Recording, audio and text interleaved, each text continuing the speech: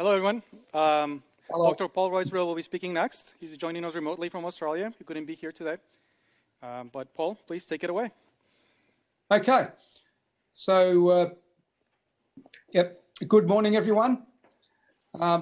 Apologise for not being able to attend in person. I had work commitments in Australia and also my son's wedding.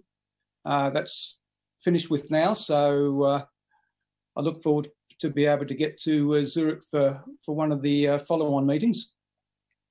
What I wanted to do with this presentation was to give a quick overview of the state estimation and the status of the work in PX4, just providing an overview of the state estimator, and then move on to describing the major changes that have been made in the past 12 months, and also the plans we have in the next 12 months to improve the robustness and functionality of the system. So I'm going to move across to a screen share now.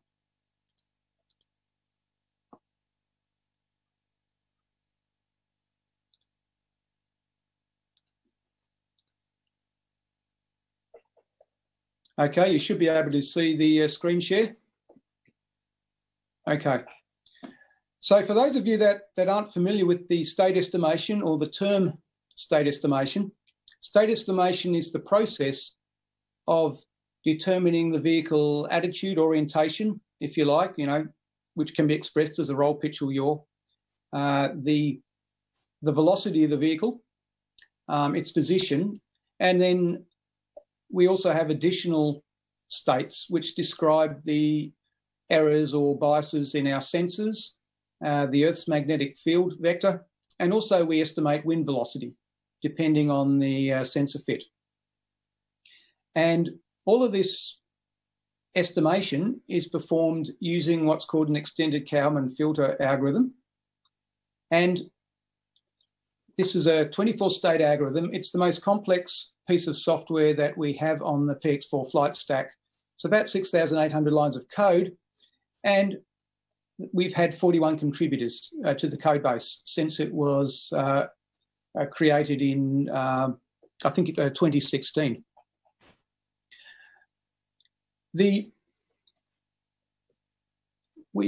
One of the items to note there is that we compute attitudes internally using quaternions to avoid gimbal lock, and all of these states are available are published by the UORB and are available in the flight logs.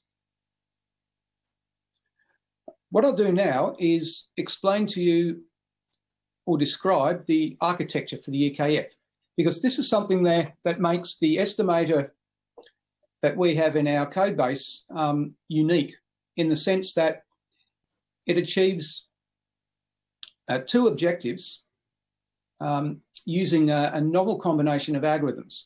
The one objective is that it's able to take data from different points in time that are misaligned in time, because all of our sensors have different time delays and coming in at different rates.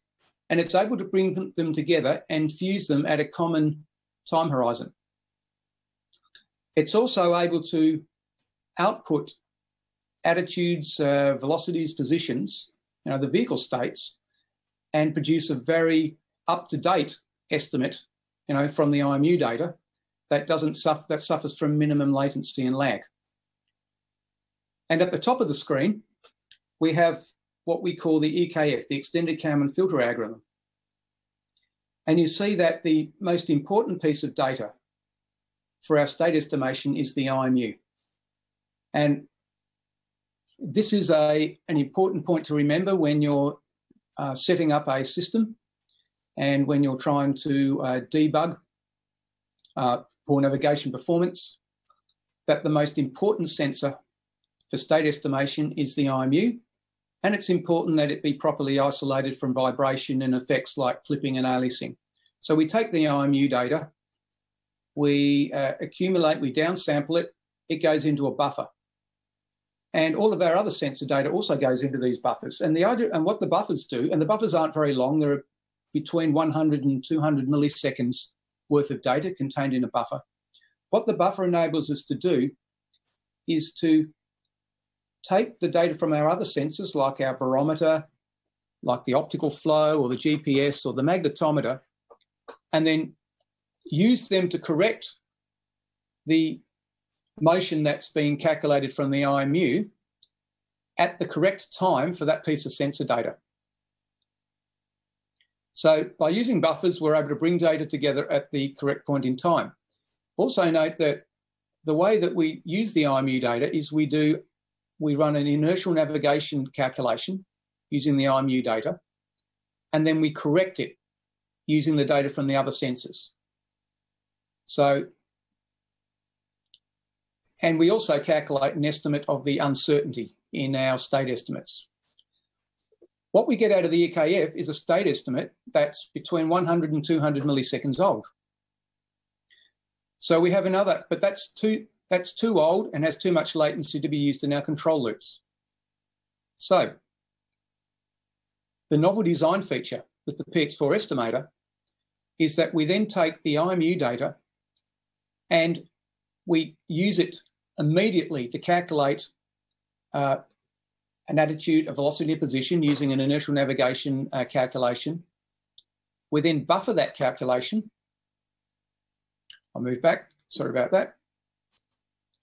We then buffer the calculation and we then compare it to the EKF data at a common time horizon.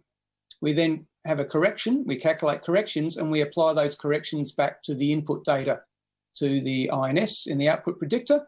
And what these corrections do is they compensate for the errors in the inertial data, and that means that we have outputs which come out at current time, which are calculated very quickly after we receive IMU data with less than 100 microseconds of latency. But those outputs are stopped from drifting. These estimates are stopped from drifting because the output predictor tracks the output from the EKF at the EKF time horizon. So we have an EKF and we have an output predictor. And when you look in your data logs, the EKF states are in the, you'll see the, we have the estimated status message in the logs. That contains the EKF states. The outputs from the predictor, they're contained in messages like the vehicle attitude or the vehicle local position. So it's important to understand that when you look at your estimated status message and look at those states that are logged, that those states are delayed between 100 to 200 milliseconds from real time.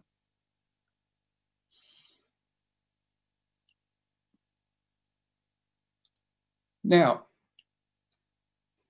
in terms of the status of the project, and I'll move through this very quickly. The code base is sort of stabilised in the last 12 months, and the focus is now shifting from improving functionality to improving robustness of the software. So in the past 12 months, we've had 20 enhancements, we've had a number of 24 bug fixes, we've had some housekeeping changes. We have 2 pull requests open, and we've got 13 open issues. 2 minor bugs, and then we've got 4 potential bugs. These are available on GitHub for you to look at. You can look at the ECL EKF, go to the ECL library, and you'll be able to sort by issue type and look to see if those issues are things which would concern you for your operations. But we've focused on trying to improve the robustness and stability of the code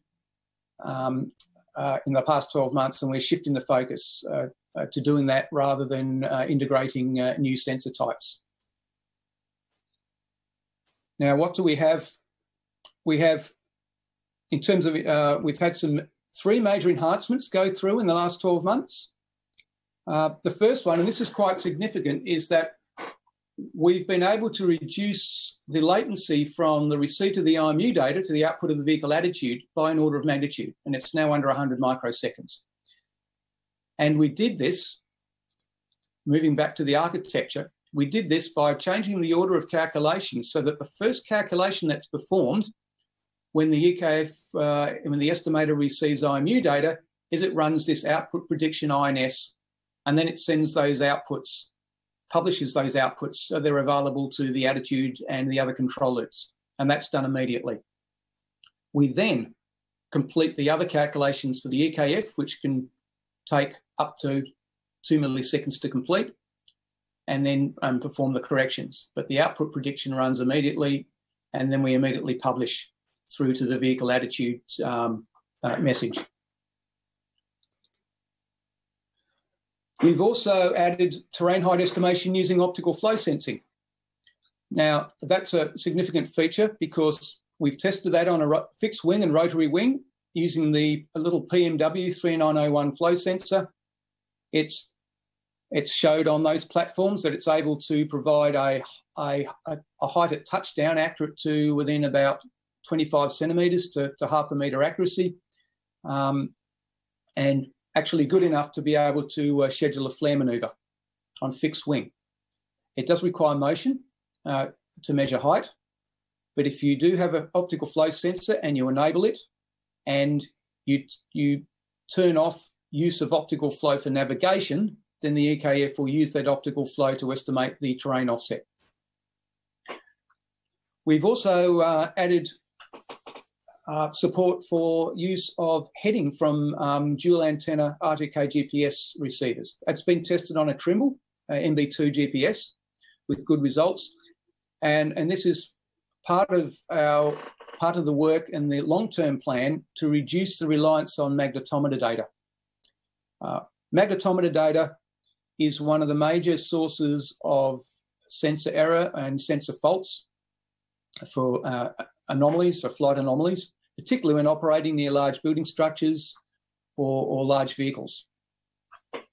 So for platforms that are able to accommodate the cost and the weight associated with this type of GPS receiver, this provides a good method of eliminating reliance on a stable magnetic field. The next item to cover are the bug reports. We still have 2 open in the system. I mean, we never close these out. As fast as you close them, we have new issues are reported. We have one issue where using these wider field of view flow sensors like the PMW 3901, that height estimation can be degraded if the vehicle if the vehicle's tilting and changing its tilt angle. This isn't something that's occurred on all vehicle types or all setups, and it's something that we're awaiting further testing to quantify the issue. We also have an issue with fixed wing VTOL platform types that if operating in high wind conditions, that the initial wind velocity estimate takes longer to converge than it should due to the way that the covariances are being initialised.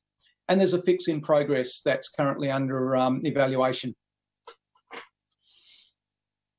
And that's, now I don't know, Ramon, are these slides going to be made available in terms of PDF?